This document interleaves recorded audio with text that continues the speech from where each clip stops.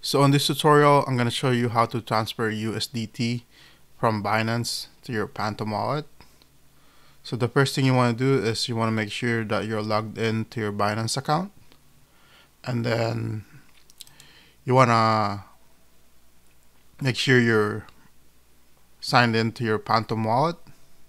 And then click this area right here to copy your Phantom wallet address.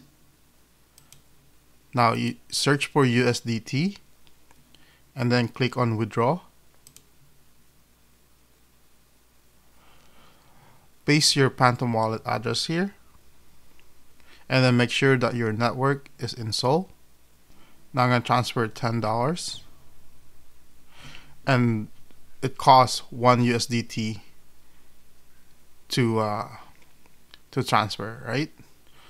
Click on withdraw. Continue. Now you gotta put in your verification code. Click on submit. Complete.